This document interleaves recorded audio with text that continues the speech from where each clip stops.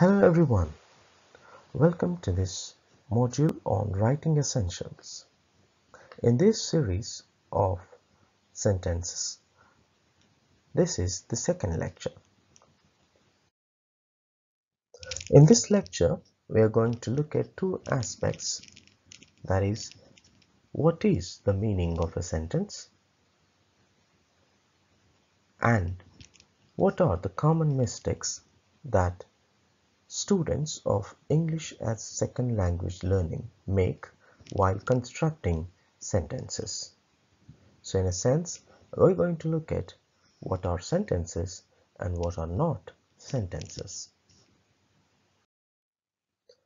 To begin with, let's do an activity. Let's translate this sentence into Telugu. I went to college yesterday.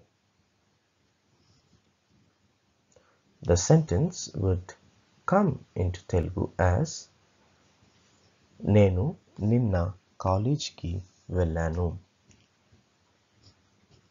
Now let's do one other thing. Now let us translate back this sentence of Telugu into English again. I yesterday to college went, or I yesterday college went. Now what do you observe? The first thing that comes to our notice is that the translation from Telugu to English literally may not convey the proper meaning of what we want to say. It can modify or it can also change the meaning of the sentence. In a way, we understand that the word order in a sentence is very crucial to what we want to communicate in English. Now this is one of the problems that a student from a Telugu medium background or with the mother tongue of Telugu faces when he writes sentences in English. Since we naturally tend to think in a native language and then write the same into English, these mistakes can happen. So let's try to understand a bit more of why writing in English can be a difficult aspect to the students from other than English as native or mother tongue face. Now when we compare English with our other Indian languages, there are some differences the way we do write or we go about writing in English. The first thing that we come across is that English words do not have a lot of different endings for number or gender, whereas many Indian languages have different endings for number or even gender. For example, in Hindi, we have gender appropriated to many common nouns. For example, moon or chand or chandrama can have different gender. Whereas in English, the moon doesn't have a gender, it is neuter. So things like this can really pose a problem for a learner from these other Indian languages. The second thing that is very important is the word order in English. So in English, the word order of a sentence is something like the subject, the verb, and the object, if there is any. Otherwise, it's the subject followed by the verb. For example, the sentence, the woman loved the man, which means that she loved him. But if we rearrange the words in the sentence and write it something like the man loved the woman, the whole meaning of the sentence changes. it means he loved her. So, uh, in the first case, it was she who loved him, not he. And in the second case, it is he who loved her, not she. So the word order when we are writing in English may be one of the important aspects to be checked uh, or edited by an English as a second language learner. One more aspect of English which really poses problems for an ESL student is the verb phrase. In English, the verb phrase can have a very complex structure. The verb phrase is a mixture, can be just simply the verb or a mixture of main verbs and helping verbs, sometimes even the modal verbs. It does really face a problem because I climbed up the ladder means that he climbed in the past, whereas I was climbing the mountain could mean that this action was happening in the past. So this thing of verb phrase showing not only tense but also aspect if an action is completed or not, or modality, or even voice can pose a lot of problems for an ESL student. Of course, we also have many idioms with prepositions. For example, take off your shoes and the plane took off. Now prepositions when joined with the verb can change the meaning of that verb. These are also called as phrasal verbs. Take off could mean remove, whereas took off or take off can also have an idiomatic usage, which means leave the ground. So these are some areas of difficulties for an ESL learner. Okay, so let's now try to get back to our main concept of what is a sentence.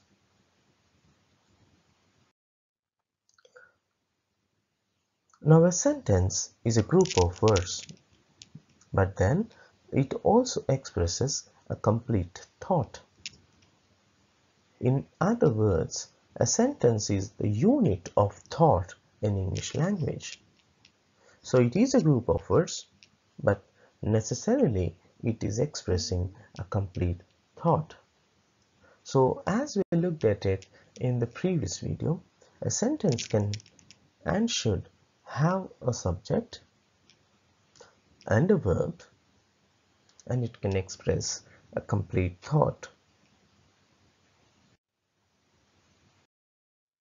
Okay, now let's look at the different parts of a sentence. Now every sentence has two essential parts. Generally, one is called as the subject and the other part is called the predicate. Now the subject of a sentence is the part about which something is being said. So this is the main part of a sentence. For example, the flower bloomed. Here the subject is the flower. The whole sentence is talking about the flower. It is that part of the sentence about which something is being said. The flower is blooming. Balu painted. The most important part of this sentence is the subject Balu. The girls on the team were all good students. The girls on the team is the subject. You can observe here carefully that a subject can be one word or a group of words. Mainly, it's always the noun phrase. Now what's a predicate? Now the predicate of a sentence is the part which says something about the subject. So the predicate is generally talking about the subject. It is that part of a sentence which is pointing towards the subject. Sohan told everyone about the accident. Who told? It was Sohan who told. So Sohan told everyone about the accident. Now Sohan is the subject and told everyone about the accident is the predicate.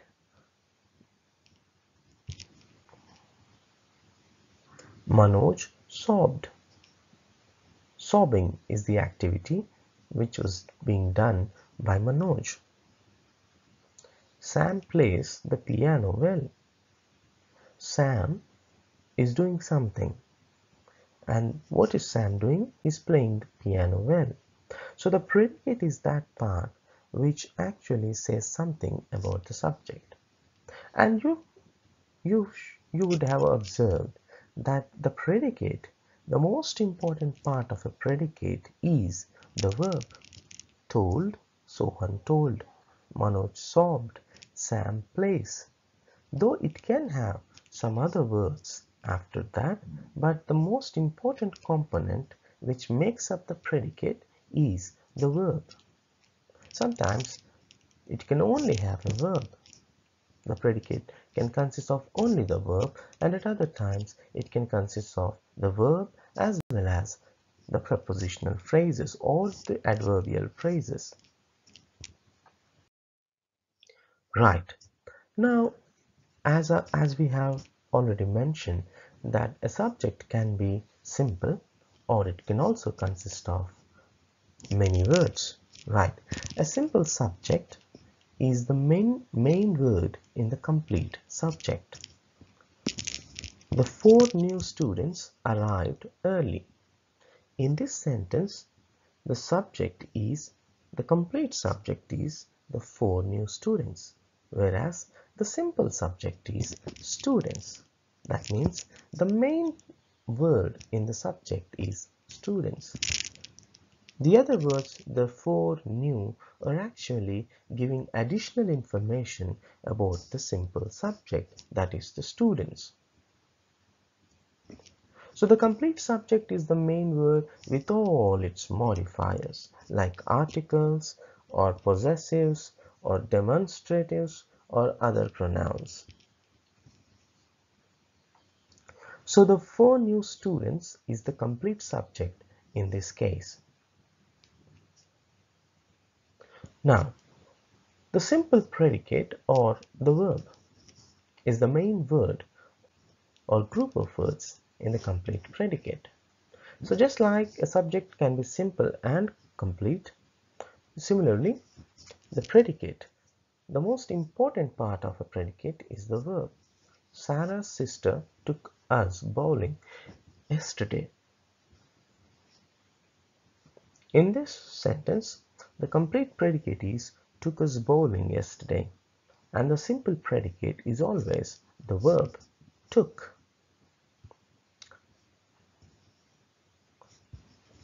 So the complete predicate is the verb and all of its modifiers, that they can be the complete verb, the verb along with its adverb or any adjectival phrases, or it can also be a prepositional phrase.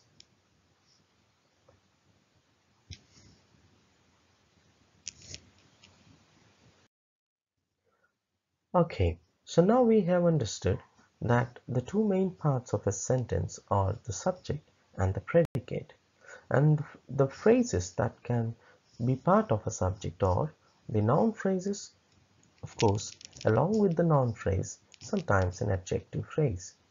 The 4 new students arrived early, and here the noun phrase is the 4 new students. Similarly, the predicate, the main part of a predicate is the verb phrase, and then it can be accompanied by, or can additionally, it can be accompanied by adverb, prepositional, or noun phrases.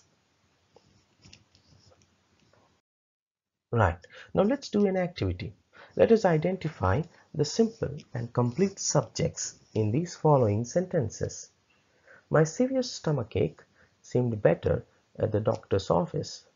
What do you think is the main or the simple subject in this sentence? Yes, it is the stomachache, whereas the complete subject is my severe stomachache. Now let's look at the second sentence. Our new mail carrier slipped on the floor this morning. What's the simple subject? Carrier or mail carrier? Carrier. And the complete subject is our new mail carrier. So the complete subject is the combination of the noun phrase along with all of its modifiers. The longest, dreariest road lies in the Himalayan mountains. What is the simple subject here? Road. And the complete subject, the longest, dreariest road. That's right. So the simple and identifying the simple and the complete subjects is one of the important aspects of trying to understand about whom the sentence is actually being said something. Okay, now let's do another activity. Let's try to identify the simple and complete predicates in the sentences. The purple curtain ripped at the seams. Yes, the purple curtain is the subject. Ripped at the seams is the complete predicate. And the simple predicate, that is the verb, is ripped. Our president always buys some of our competitors' products. Now, the complete predicate is always buys some of our competitors' products. And the simple predicate, which is the verb, is buys. Dotted print backgrounds are difficult to read. The complete predicate is are difficult to read. And the simple predicate is are, which is the verb here.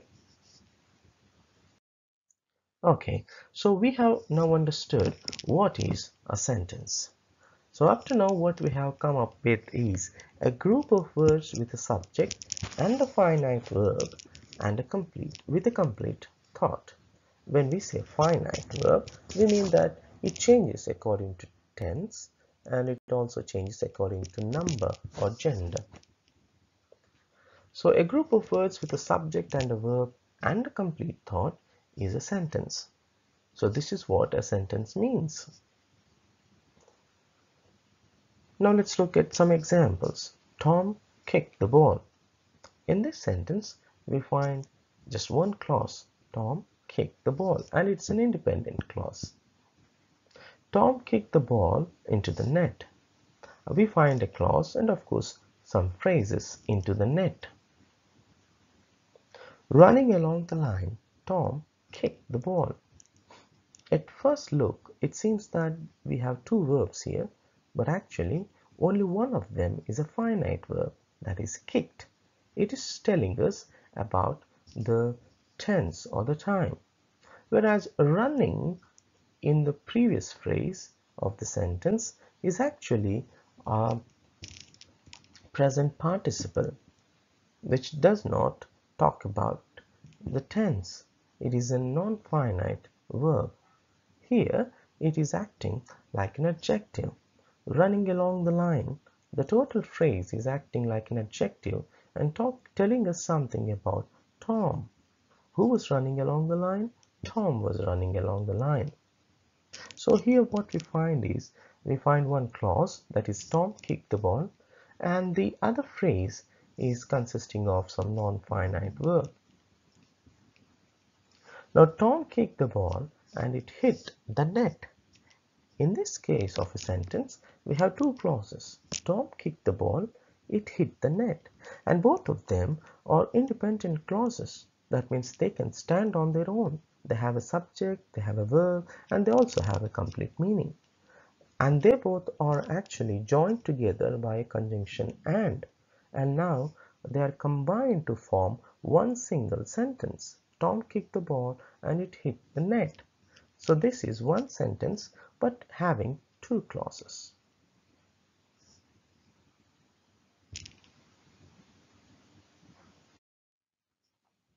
Right. Up to now, we have tried to understand what is a sentence. Now let's just try to understand also what is not a sentence. So we have come to the definition that a sentence should have a subject, a finite verb, and a complete thought. So let's observe these following lines and identify them if they are sentences, if they are proper sentences. Now look at these sentences. The class was ready for the next step, according to the teacher. If I left an hour later than normal, the next train will be arriving 5 minutes from now. William gazed across the broad Pacific. His heart was filled with dread. What do you think? Are these sentences proper sentences? Generally, this is the way many ESL students form their sentences. But if we carefully observe, in the first sentence, the first part, actually there are two sentences written there, and the first part of it is a proper sentence. The class was ready for the next step. Subject, verb, and a thought. But in the second case, according to the teacher, here, though we have the subject, teacher, we do not have a finite verb. Hence, it is not a sentence. Now let's come to the second part, second sentence. If I left an hour later than normal. Here, we do have a subject I, and we do also have a verb left. But then if we really read the sentence, if I left an hour later than normal, it doesn't convey us a complete thought. It seems something is still missing. So it is not a proper sentence because a thought is missing. Now let's look at the third example. The next train will be arriving 5 minutes from now. When we look at the first part of this sentence, the next train will be arriving, it does have a subject and a verb will be arriving, and it does seem to have a complete thought.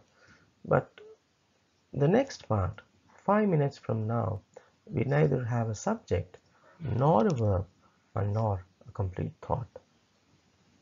So such sentences which either miss a subject or a verb or a thought are called as sentence fragments. Now let's look at the fourth example. William gazed across the broad Pacific. His heart was filled with dread. Now here what we find is we have a subject William and a verb gazed. And as we go on look at the sentence, we find that there is another subject, heart, his heart, and the verb was filled. Now we find that in just one sentence we are having two subjects and two finite verbs without any demarcation. So in the previous sentence we either missed a subject or a verb or a complete thought, and in this case we are having actually more than required number of verbs and subjects, and both of these cases are not proper sentences, and these lines do not completely satisfy the conditions of being a sentence. What are the conditions? As we have written in the beginning itself, a subject, a verb, and a complete thought. So either they are fragmentary in nature or they are fused, too many fused into one. So these are the two areas of errors, big areas of errors that ESL learners generally make, especially Indian ESL learners. One is the sentence fragments, where we either miss a subject or a verb or the thought. And the second is the run-on sentences, where we take two sentences and then fuse them together unnecessarily, giving a wrong idea when we read the sentence. Okay, now let's come to the first case, that is the sentence fragments. Now this is one area of errors committed by the students. Now how can we rectify this error? Now we are going to look at how to rectify that. Now, what can be sentence fragments? Now we can use phrases. Sometimes we write phrases as sentences, and that leads us to an error. Look at these two sentences. The class was ready for the next step according to the teacher. Now according to the teacher is actually a phrase, and because we are writing it separately as a sentence, it is creating a fragment. Watching the sky, the people saw the air show. Now here we have a phrase watching the sky, which doesn't have the subject or the verb actually, and because we are writing it separately, what we are doing is we are creating a sentence fragment. Now how can we rectify this? Now in order to rectify sentence fragments where we are writing phrases as fragments, we can combine the two sets of words in each pair and to make up a complete sentence. We can just add them up together, join them to form one single sentence. Sometimes a new word pair is required, but many times just a comma is needed. So look at the first sentence. We can write the same thing in this way. According to the teacher, the class was ready for the next step.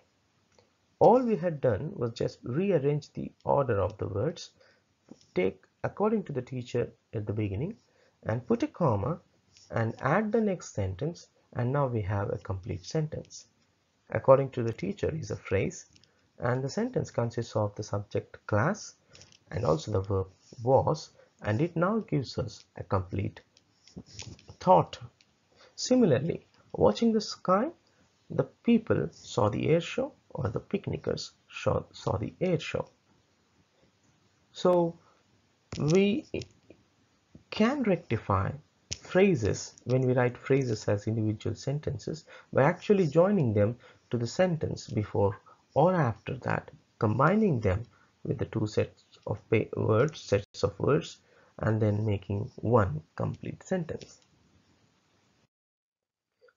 Another case of sentence fragments that is generally done is writing dependent clauses. Now, dependent clause means a group of words with a subject and a verb, but then their meaning is incomplete, or it doesn't convey one complete thought. Now, if you observe these two sentences at the beginning, before we went on to the next project, or whenever this company changes its policies. Now actually these two are dependent clauses. Though they have subject and verb, the thought is not complete yet. They're actually waiting to be completed. So sometimes ESL learners can write these sort of clauses and make them as sentences, and they're actually not proper sentences. Now let's look at the second case. I left an hour later than normal. In this case, you have I, a subject, left, a verb, and the whole predicate gives us a complete meaning. So it's an independent clause basically, and we can call it as a sentence. So independent clauses are sentences. They have subjects, verbs, and complete meanings. Whereas if I left an hour later than normal, though it has a subject and a verb, it still doesn't have a complete meaning. So it's a fragment. It's not a full sentence. It's only a part. Similarly, our group finished its project. It's an independent clause and a sentence. When our group finished its report, actually it's a dependent clause, so it's a fragment. So one thing ESL learners need to remember is never let a dependent clause by itself, because that is only a fragment and not a complete sentence. So how can we rectify this? We can rectify this by actually adding another independent clause to the dependent clause. So we have to give independent clause to a dependent clause in order to make it as a complete sentence. When our group finished its report, we went for lunch. So we have to provide an independent clause to the dependent clause so that it makes up a complete sentence. So this is how we rectify. If you have written a dependent clause as a sentence itself, the thing you need to do is provide a little clause, an independent clause, so that it now becomes a complete sentence, and join it with the dependent clause. Okay, now one other way fragments are written is by separating them. The fans drove all over the downtown area and looked for a parking spot. And actually, it has to be joined as one sentence. But generally, sometimes ESL learners tend to do is just cut this one big sentence and write them as fragments. Faulty equipment and poor workmanship, they refuse to pay the bill in full. Now, faulty equipment and poor workmanship is a fragment. Similarly, in the first case, and looked for a parking spot is a fragment. How to rectify them? We only need to join them up together and use the proper conjunction. The fans drove all over the downtown area and looked for a parking spot. They refused to pay the bill in full because of faulty equipment and poor workmanship. So sometimes we can just add words, or sometimes we can just combine them using a comma and make them into a complete sentences. In the second case, we have given a conjunction because of, so that it joins the two parts together and makes up one complete sentence. Now, after looking at the different ways in which we construct fragments and assume them to be sentences, let's try to identify if these sentences are fragments or sentences.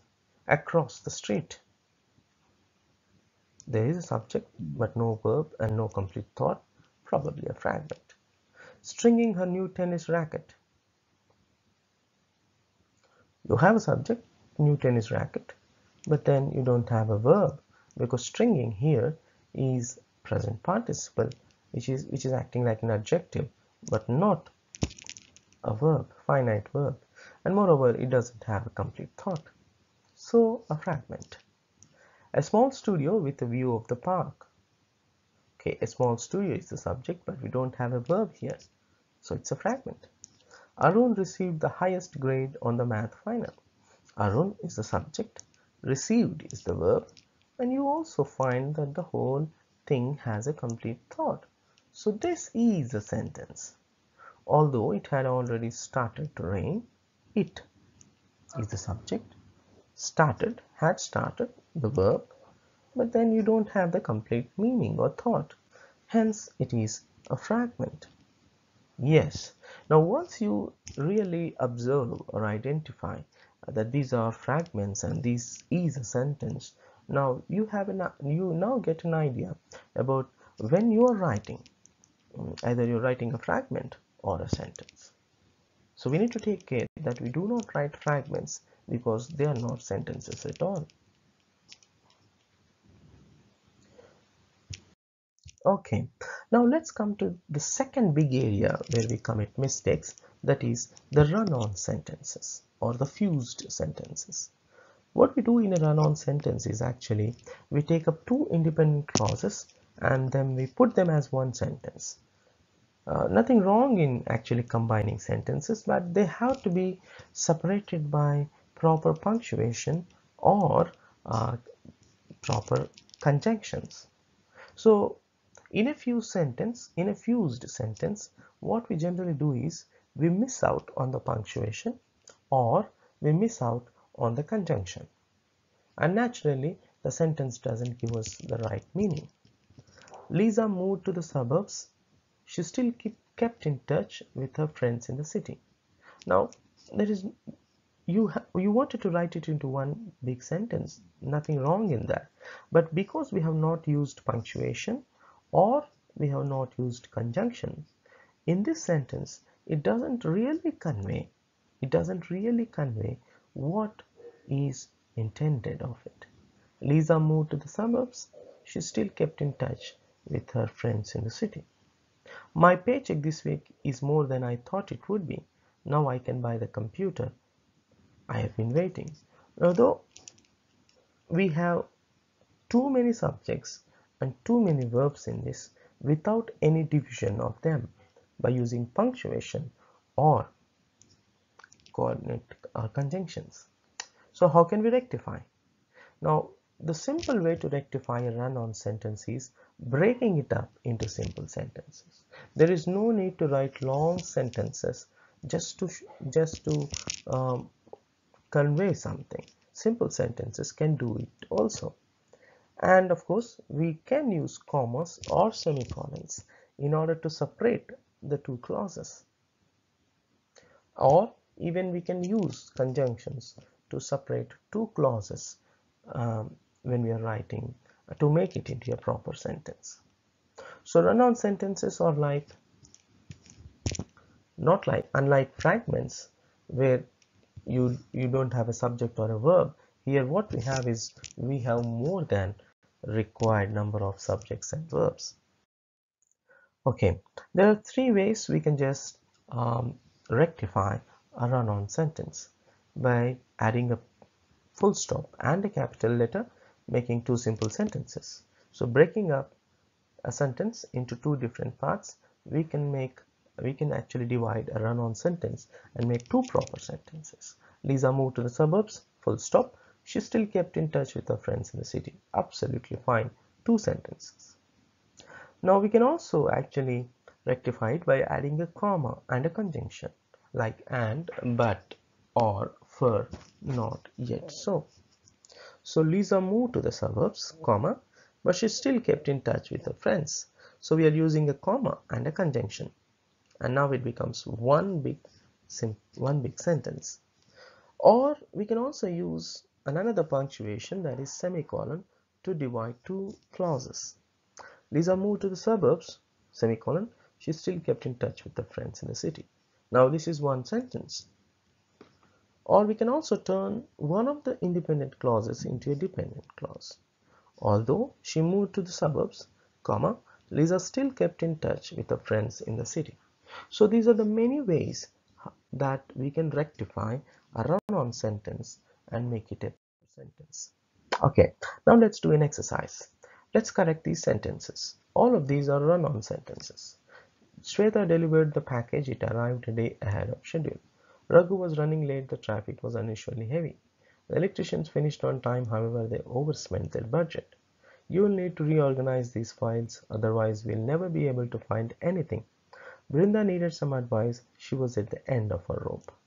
Okay, now look at, and you can use any of those four aspects or four ways to modify or rectify a run-on sentence.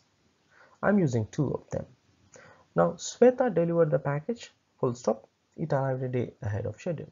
Now just broken down the big sentence into two small simple sentences. Or Sweta delivered the package, semicolon, it arrived a day ahead of schedule. Now you can clearly observe that the word it in the first one starts with a capital I, but in the second one it does not, which means that in the first one it is another sentence or a second sentence, whereas in the second sentence it's just part of one big sentence. Similarly, Raghu was running late, full stop. The traffic was unusually heavy. Or you can write Raghu was running late, semicolon, the traffic was unusually heavy. The electricians finished on time, however, semicolon, after that, however, and comma, they overspent their budget. That's one sentence. Electricians finished on time, full stop, however, comma, they overspent. Similarly, you'll need to reorganize these files, otherwise you will never be able to find anything. You will need to reorganize these files, semicolon, otherwise, comma, will never be able to find anything. Or you can just break them up into two sentences. Similarly, the last one, you can break them up. Brinda needed some advice. One sentence, she was at the end of her rope. the other one. So this is how we actually can rectify the mistakes in the run-on or fused sentences.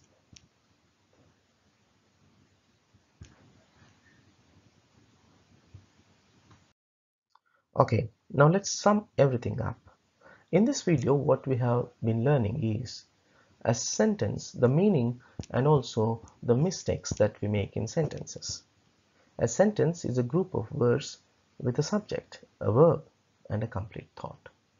A sentence has two parts, the subject and predicate. Subject and predicate can be simple or compound, or in a sense one word or many words. And the main word or the main simple predicate in a complete predicate is the verb. Similarly, the simple subject in a complete subject is the noun. The two major ways of errors in constructing sentences are sentence fragments and run-on sentences. Sentence fragments are incomplete sentence constructions. They can be rectified by providing the necessary part, either subject, verb, or the thought, to complete the sentence. Whereas run-on sentences are two sentences or more than two sentences fused into one. They can be rectified by either dividing them into different sentences or by using proper punctuation or conjunctions. For any queries on this or the meaning and the making of sentences, you can approach us, the mail ID, the contact number, or the blog spot. Thank you for watching.